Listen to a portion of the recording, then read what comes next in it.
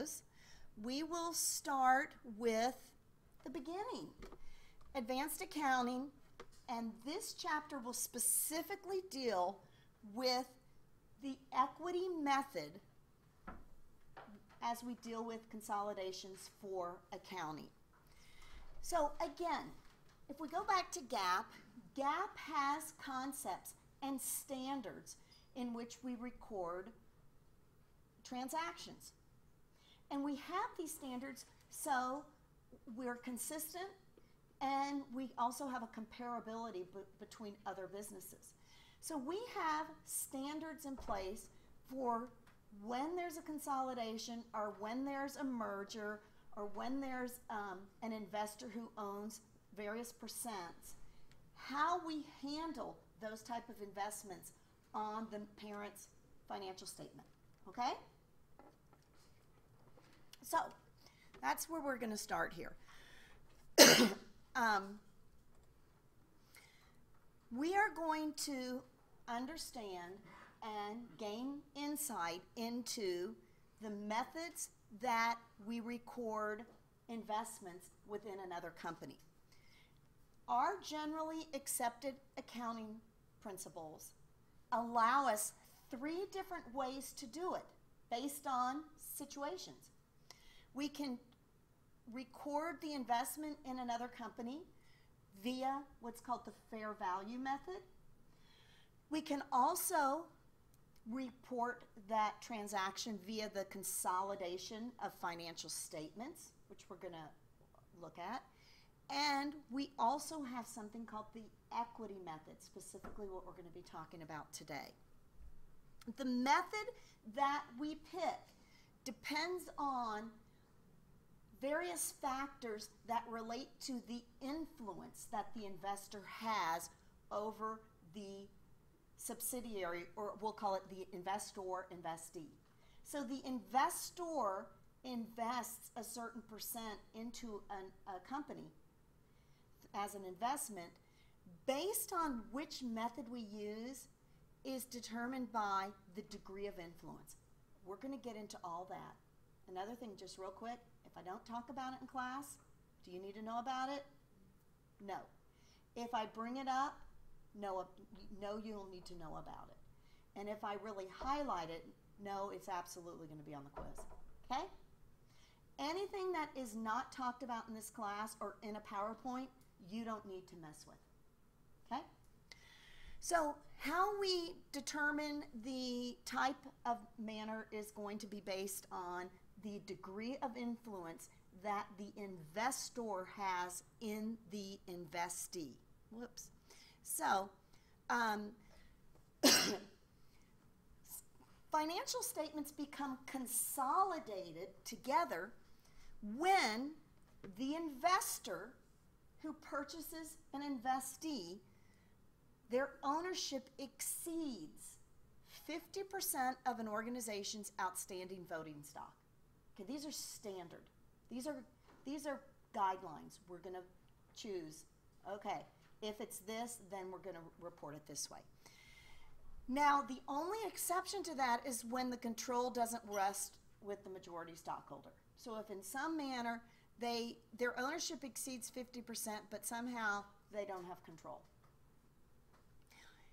In this case, one set of financial statements are prepared that consolidate all the accounts of the parent company and all the subsidiaries. This is shown in the financial statements as one entity, okay? Now, this is used, consolidated financial statements are used when, what's the reason, guys? The investee owns over 50%, exceeds 50%, greater than 50. It's not going to happen when the control doesn't rest with that guy. There might be guidelines as to why that happens, but generally, money is king and power. They get the control. Now, we are going to, more in this class than in any other class I teach, start talking about some international standards. But for the most part, you'll be hearing mainly GAAP standards. This International Standard 28 from the IASB defines significant influence as the power to participate in the financial and operating policy decisions of the investee, the subsidiary, but it is not control or joint control over those policies. So they have power to participate in the financial and operating decisions, but it is not control or joint control over those policies. So that is how the Standard 28 defines significant influence. If an investor has 20% or more ownership, it is presumed to have significant influence unless it is demonstrated not to be the case. And then if an investor holds less than 20% ownership, it's presumed it does not have significant influence unless influence can be clearly demonstrated. Now, hang in there with me. You're hearing a lot of mumble jumble, 50% less than 20, greater than 20. Hang in there, okay? It's all going to gel together. So, when do we use the equity method? Significant influence means, what does it mean someone has significant influence? They are on the investee's board of directors. I'd say they have significant influence if they're one of 6 or one of 8. When there's participation in the investee's policymaking process, that would mean significant influence. Material intra-entity transactions. What does that mean? Between the parent and the subsidiary, they have many material, significant to an outside user's look, many transactions between the two of them. They commingle managerial personnel. If there's a technological dependency on that investor, the investor has technological the investee has dependency technologically with the investor, or there are other percentage of ownerships that we'll talk about. So the key here to know, significant influence would mean that they're on the board of directors of the investee. It means they participate in this decision making for the investee. It means they have material. What is the term material? Well, it's based on how a user would see material, an external user, but material between them. Entity transactions. There's a commingling or an interchange of personnel, so they're kind of using each other's. Technological dependency. See, they're counting on, they're relying on. And ownership percentages that we'll get into. What's the purpose of this? When we have to use an equity method, we use it because we treat them as like one entity. We treat it as an investment in the on the parent's books. And so, and there are other ways to do this, but when we know there's significant influence, then we're going to treat it with the equity method, and significant influence would be predicated on these items, okay?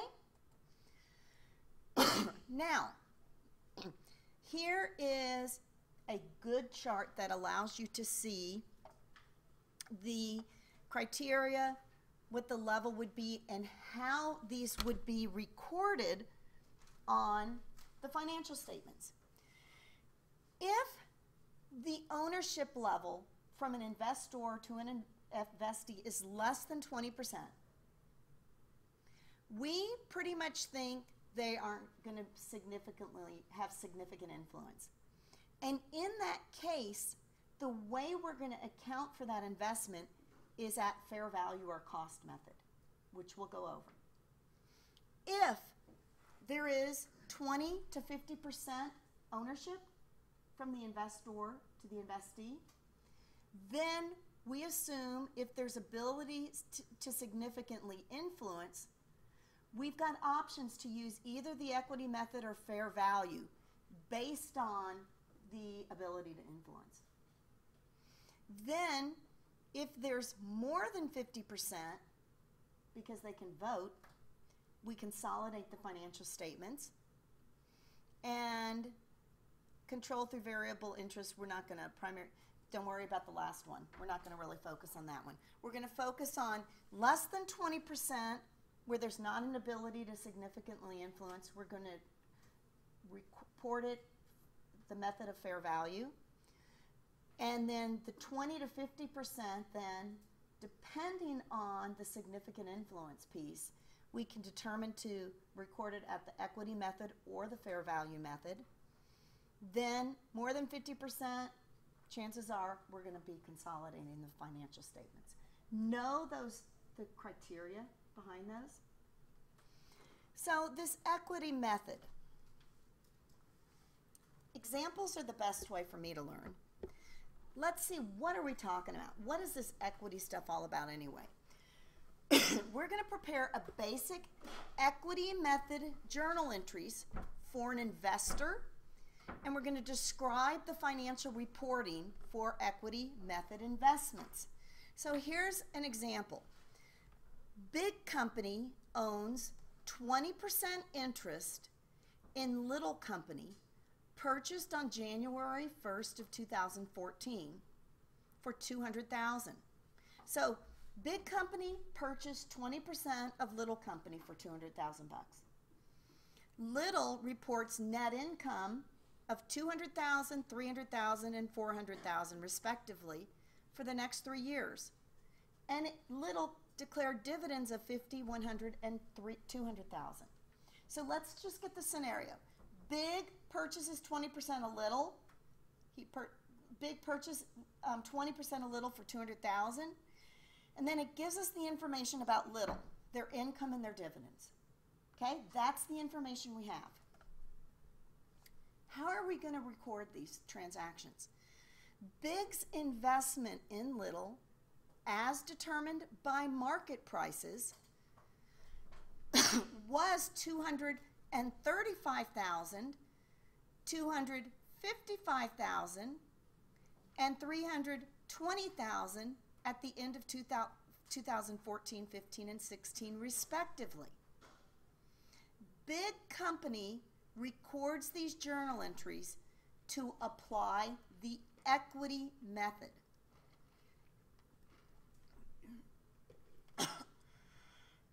So if we record the equity method in Big buying Little, what we will do is in 2014 we'll debit an investment in Little company, $40,000, and the credit is equity in investee income.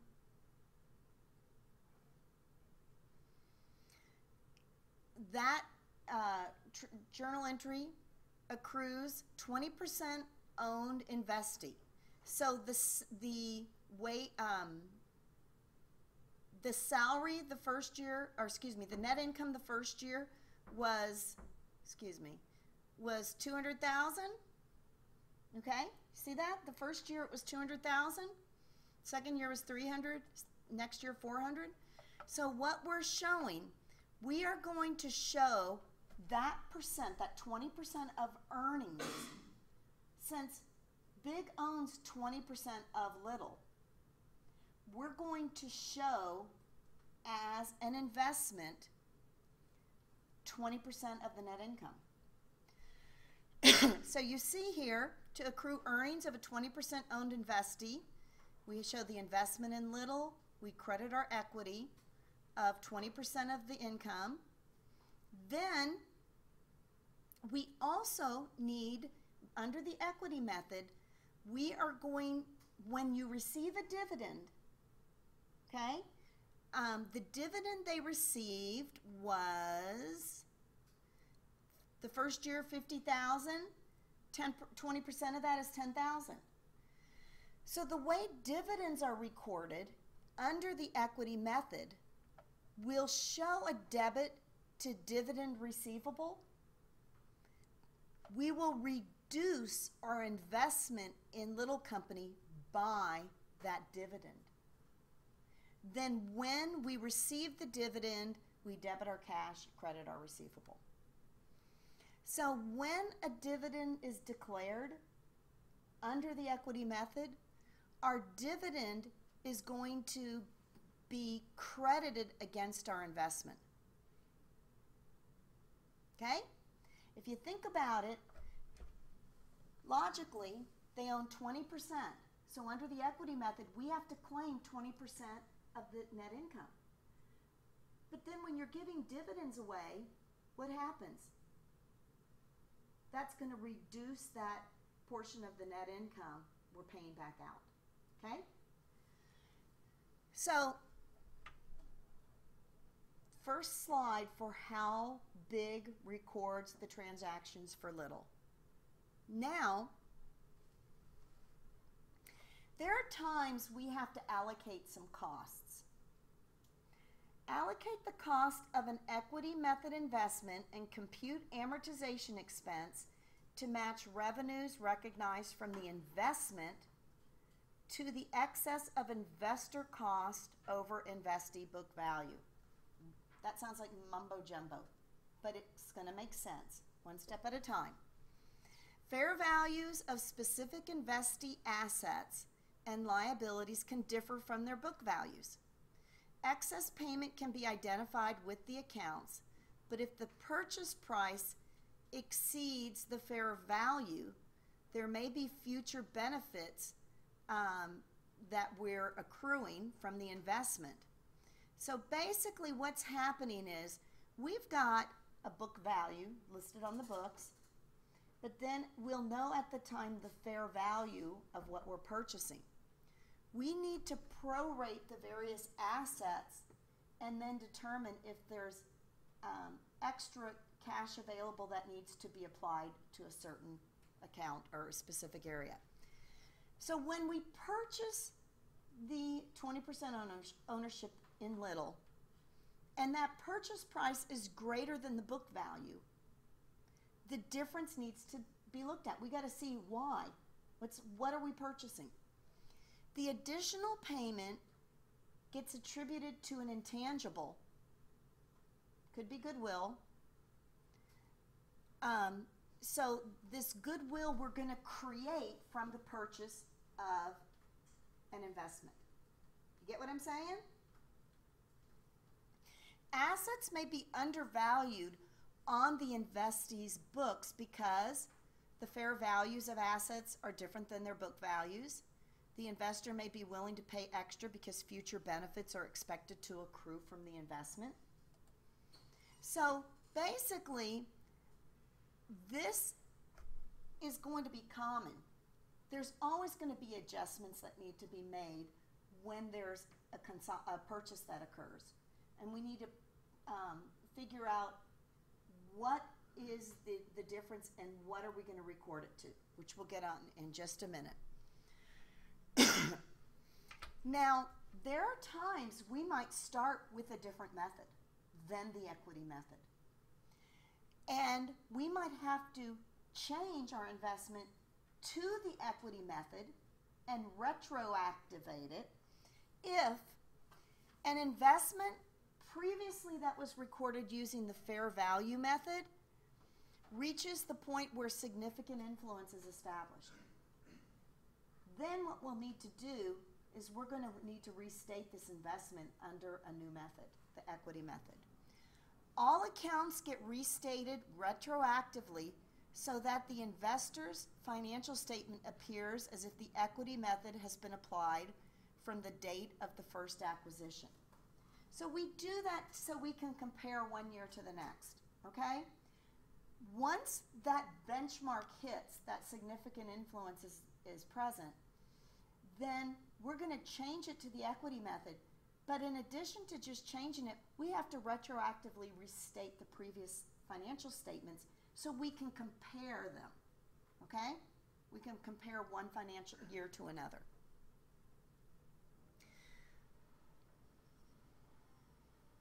So, sorry to interrupt. No. So what we just went over was the equity method and the way like the dividends paid on the ownership. Then when we get under 20%, would we be under the fair value or? We're going to go to that. If we're on the equity method and then we transfer over to the fair value method, how we're going to handle that. But for now, if we're at the fair value method, and because of significant influence, we realize, wow, we need to change our reporting to the equity method. We're going to have to not only change it, but go back and retroactivate all those other years under the equity method. Let's just highlight on this investee OCI, comprehensive income, but other comprehensive income is defined as revenues, expenses, gains, and losses that under GAAP get included in something called comprehensive income, but really aren't part of net income. Accumulated other comprehensive income includes some unrealized gains, and basically we know there's realized gains, which we generally record. Okay? Unrealized gains are gains, but they've not been recorded yet because they're not sold yet. Remember, we realize things when we sell things, but we're always keeping current with what is present and what, when they are sold, what is the effect on the financial statements. So there are some gains and losses.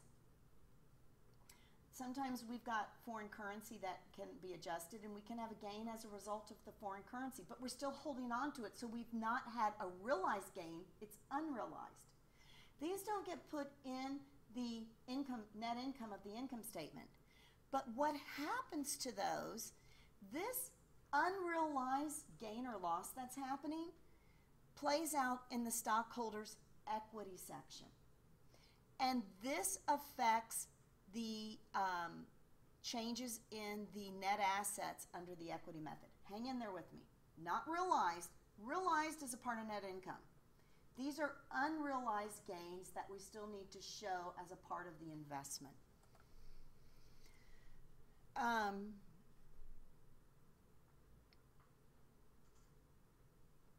Let's not worry about that right now. There are times when we've got an impairment loss.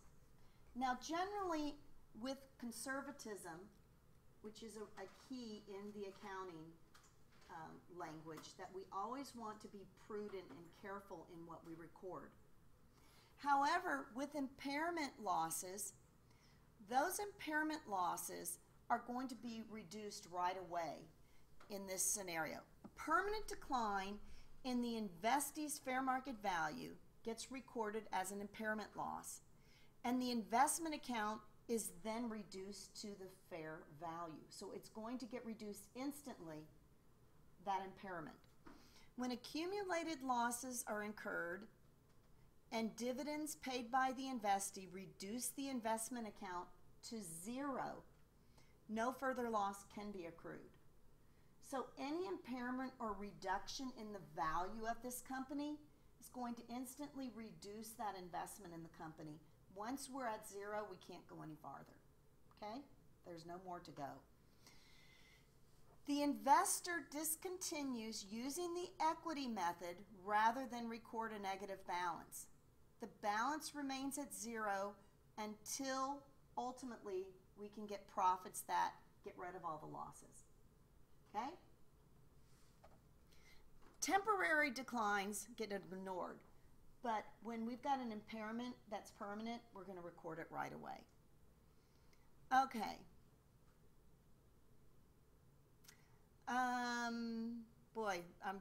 It's a lot of information here. I feel like we need to just work on a problem, but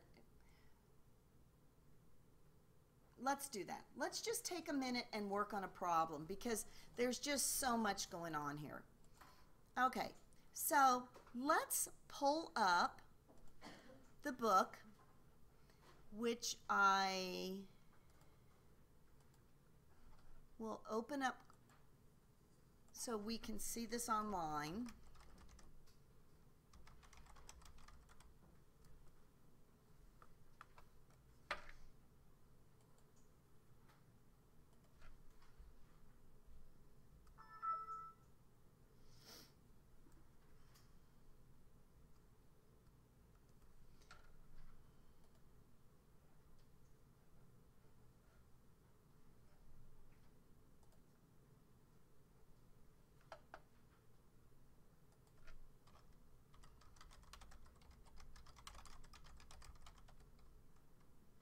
Oops.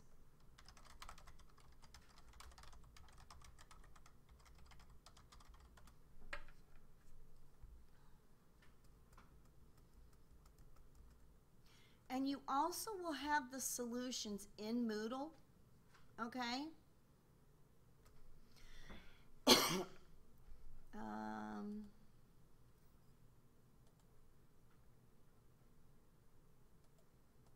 a white book, there it is. So let's look here.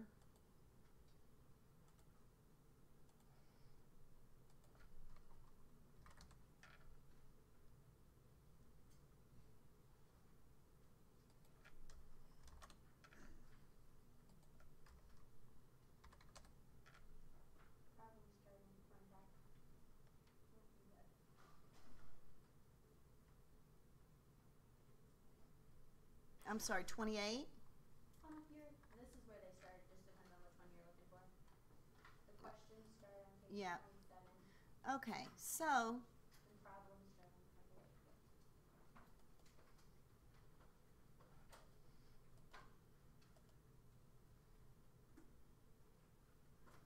let's look at number 6 here.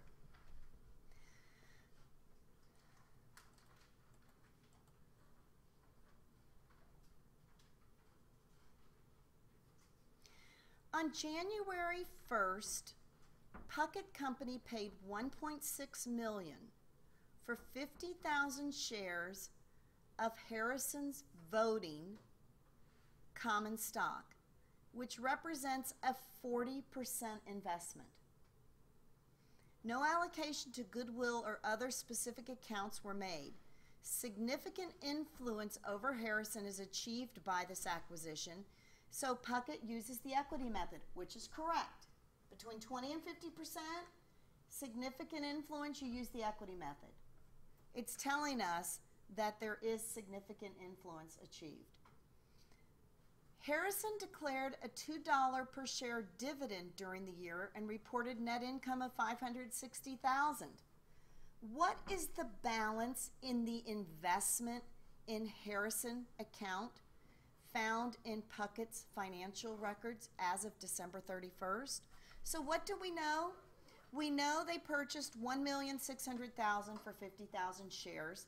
That was 40%. We know they demonstrate significant influence, which means the acquisition method means we're going to have to take a portion of the income, apply it, and subtract the dividends. So let's look and see how we'll do this to come up with the right answer.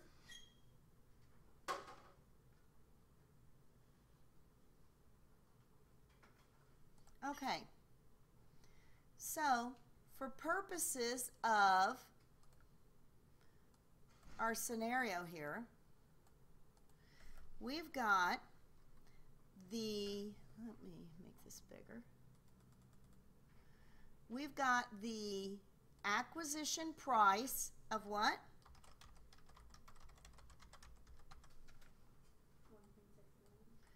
1.6 million.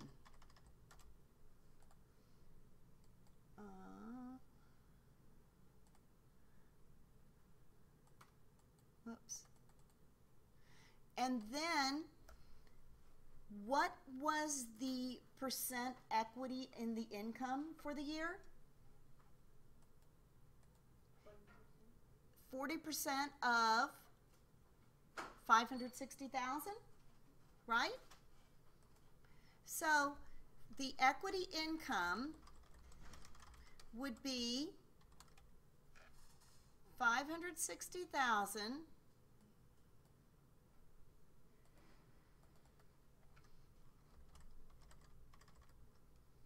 at 40%, because that's their share of ownership.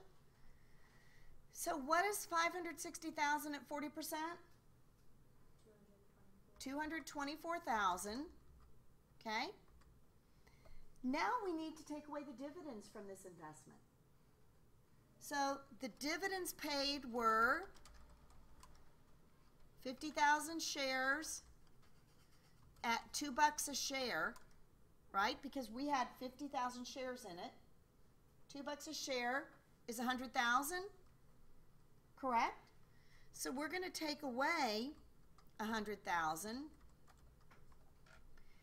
And at the end of the period here, our investment in Harrison Corp as of 12/31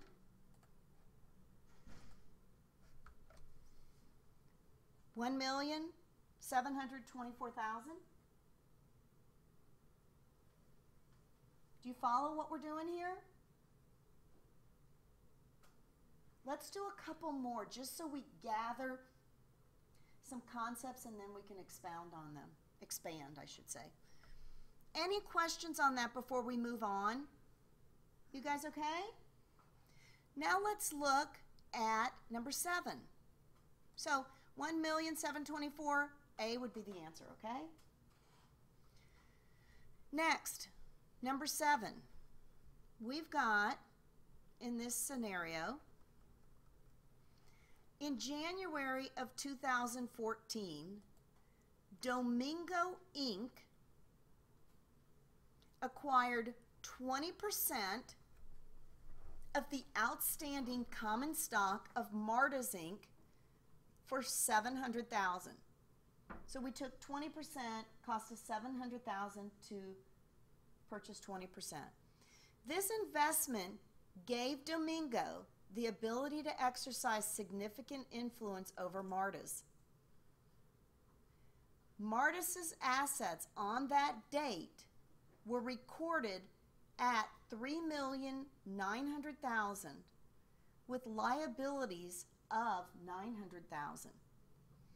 Any excess of cost over book value of the investment was attributed to a patent having a remaining life of 10 years. So think about it. When a patent is created within a company, it's not an asset, is it? It's research and development expense. So there is a benefit here that isn't being treated on the books.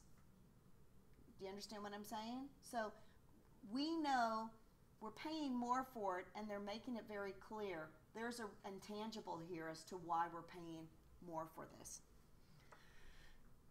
In 2014, Marta's reported net income of $170,000. In 2015, Marta's reported net income of $210,000 and dividends of $70,000 were declared in each year. What is the equity method balance of Domingo's investment in Marta's as of December 31st, 2015? Okay, let's pick it apart. It can feel overwhelming initially, but we're just going to pick them apart and do one step at a time. So the first thing we're going to do is, back to our paper here, what was the acquisition price? $700,000. Now, we have income that was accruing. Here, we have income accruals. In 2014, we had $170,000, 20% of that is what? 34,000.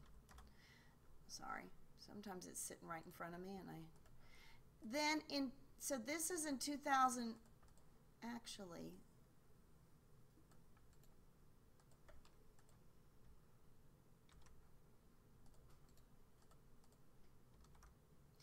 And then in 2015, we have 210 at 20% is 42,000.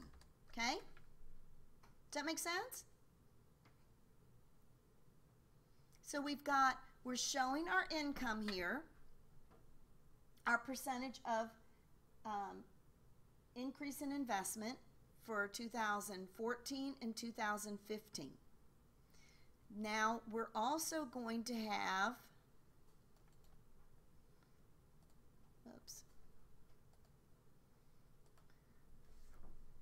an amortization. Now, how we're calculating this amortization, let's go over here and show. We acquired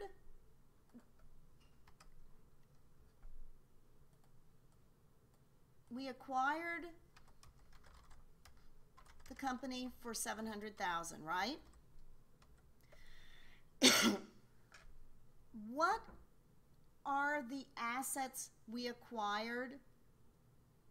The book value of the assets we acquired? The net assets? $3,900,000, but what is our liability? So we acquired basically $3 million, okay? So we took $3 million.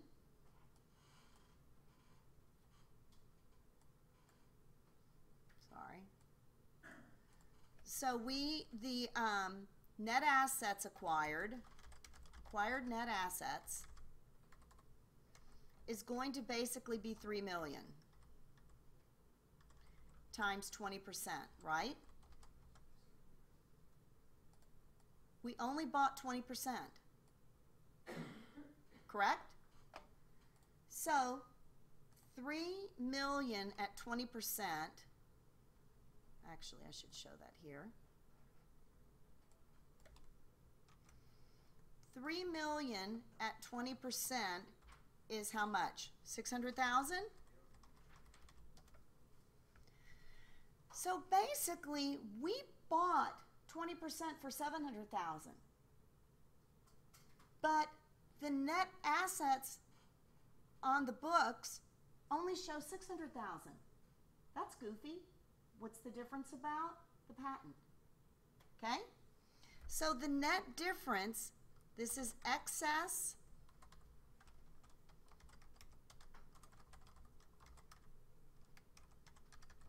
of cost over book value for the patent, which is the 100,000. Sorry guys, my phone's ringing. I'm sorry. Which is the 100,000. Now, didn't it tell us this patent has 10 years remaining? So we're going to take this excess, this 100,000, and amortize it 1/10 a year. It's got 10 years remaining. So we're going to show the annual amortization, 10 years, is going to be $10,000 a year. Does that make sense? Any questions? So, we need to show in 2014 amortization of minus 10,000. 2015, what's the amortization?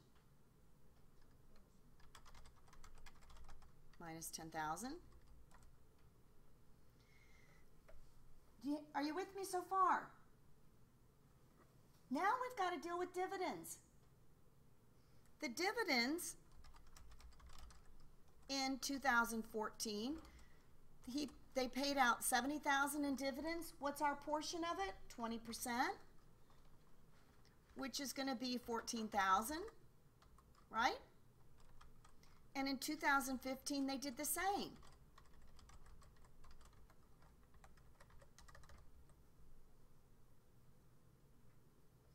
Have we got everything in here?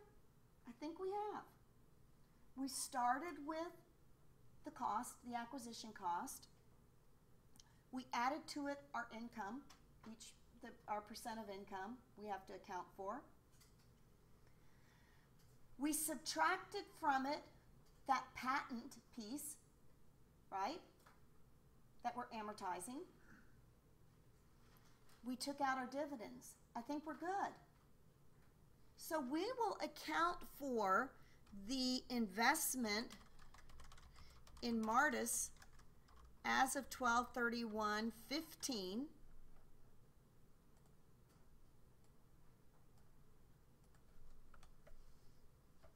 $728,000. We bought it for $700. We added our portion of income, subtracted our portion of dividends, took care of the amortization that happened for 2 years, because this is the end of 2015. So the investment should be $728. Do we have that right? $728. Is this helpful? Yes. Let's look at number 8.